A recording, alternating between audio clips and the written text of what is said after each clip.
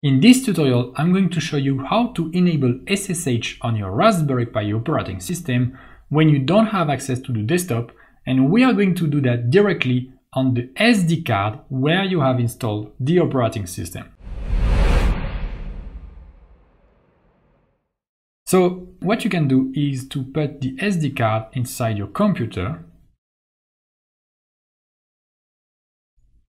And well, you may have some error message, but basically what you want to do is go on the boot. So you can see here, now I have a boot partition here, and I can go inside this boot.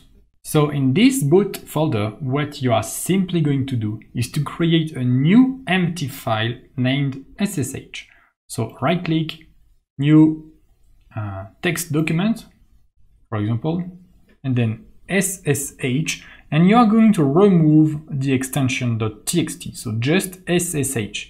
You may have a warning here, just click on yes, are you sure? Yes, and you have an empty SSH file. And this is going to enable SSH when you boot your Raspberry Pi with this operating system installed on this SD card. And also note that you may also want to configure the Wi-Fi, okay, maybe you want to configure Wi-Fi, so in this case you have to add, so this one I have added it before, wpa_supplicant.conf. And in that file, well, you see you have to write exactly this text and just replace SSID with your Wi-Fi network name and PSK here with your Wi-Fi password with the quotes. Okay, so this is going to make the Raspberry Pi automatically connect to a Wi-Fi, and then with SSH you are going to be able to connect to it. So now what you can do, simply close that, and then you can just eject here. Okay, so make sure you eject correctly and safely your SD card, and now you can take out the SD card from your computer, put it back into your Raspberry Pi and power on the Raspberry Pi after you have done that. And now that your Pi is running for, let's say, 30 seconds to 1 minute, you can wait a little bit, you will have to find your Raspberry Pi IP address. So I'm not going to go into much details here. I'm going to put some links to complete tutorials on how to find the IP address on the description of this video.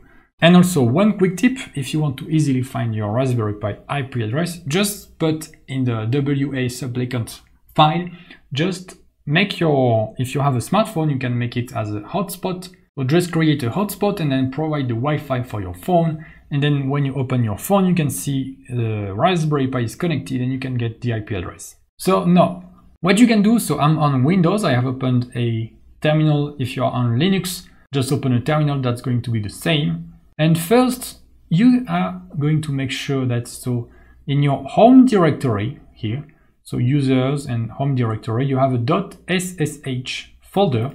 And so if you have any problem later on with SSH, what you can do is simply remove that file non-host. Okay, and that's going to solve some of the problems. And now in the terminal, what you can do is simply do SSH and then Pi. So Pi, because Pi is the user, the default user for the Raspberry Pi operating system. And then @ and you are going to provide your IP address. So this is the IP address of the Raspberry Pi that I have found in my network.